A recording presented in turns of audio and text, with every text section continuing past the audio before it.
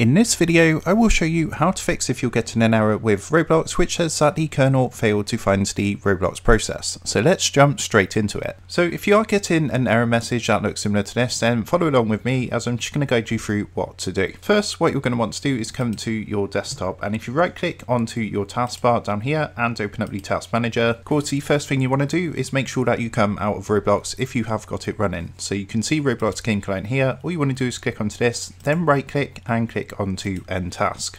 So once you've done that, next what you're going to want to do is come to the bottom left hand corner and click onto your search icon, and in here you want to go ahead and type run, or you can just hold the Windows key and press R on your keyboard. In here what you want to do is type the following, which is %appdata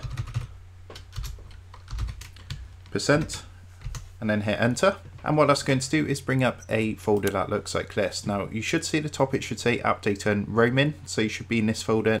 So you should actually see the KRNL folder in there. Now because I'm not experiencing this error, I've not got that on here, but if you do see that folder, the first thing you're going to want to do is uninstall and delete that folder. So once this is done, what you want to do is come to the top to this little address and you want to click onto app data. Next go and click onto the local folder, and then go ahead and find your Roblox folder. So you can do this by clicking onto any folder, pressing R on your keyboard, and that's going to take you to all the folders named R. So you can see we've got Roblox here, so you just want to double click onto the folder. What you want to do here is come to the logs folder, which is up here. So you can see if I click onto this, it's just got a list of loads of different logs, and all you want to do is delete this folder by again clicking onto it, pressing delete on your keyboard and deleting that folder.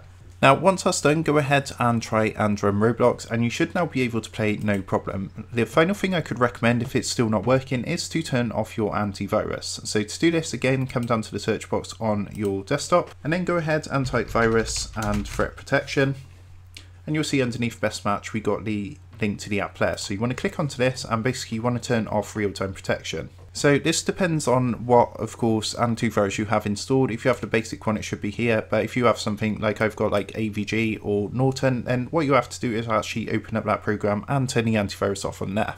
Again, once that's done, go ahead and try and open Roblox and you should be able to play the game now, no problem. So I hope this quick tutorial helped you out today, and if it did, I would really appreciate it if you was to consider dropping down below the video, leaving a like and also subscribing to the channel. With that being said, I just want to take a minute to thank you guys for watching this quick tutorial, and I will see you in the next video.